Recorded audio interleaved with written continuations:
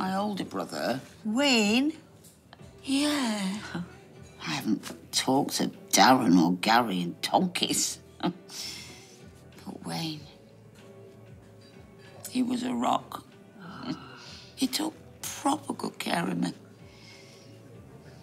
And he wasn't even 50. That's no age.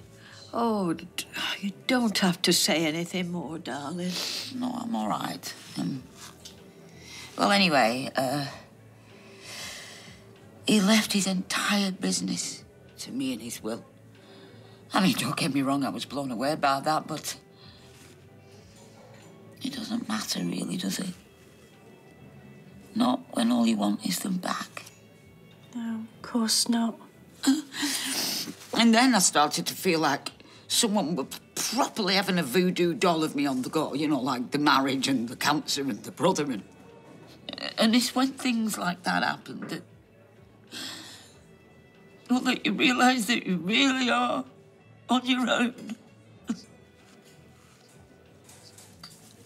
I hate going to sleep in an empty house every night. I mean, it terrifies me. I sound like a kid. No, you don't. We all just want somebody to be with us, don't we? Yeah, but see, the thing is, Rita, I've not been completely honest. When I said to Jenny that I could stay around to support you, it wasn't just for your benefit, it was for mine as well. There's nothing wrong with wanting a family, love. I've got an idea. Look, you can say no if you don't like it. But why don't you move back in with me just for a few weeks? Oh, no, I can't do that. Of course you could. You'd be helping me out. You know all that stuff with Trolling and Kathy? Well, it spooked me a bit, if I'm honest. And I think I could do with somebody with me.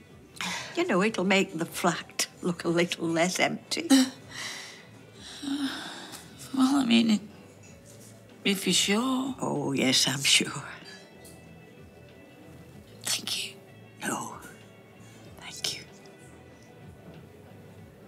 And I'm just across the road too. Oh, grand. No, I'm not being funny, but please, can we go home now? Oh,